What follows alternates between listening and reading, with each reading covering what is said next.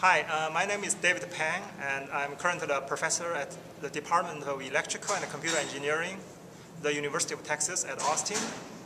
I am truly humbled and honored to receive the 2013 SRC Technical Excellence Award for our work on IC design, nanometer IC design for manufacturability.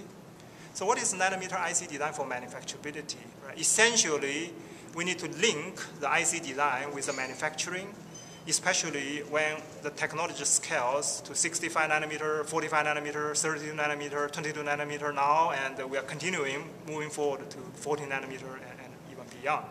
So it is really important for the design and manufacturing communities to work together, and our research is trying to bridge such a gap for the extreme scaling and beyond. Thank you.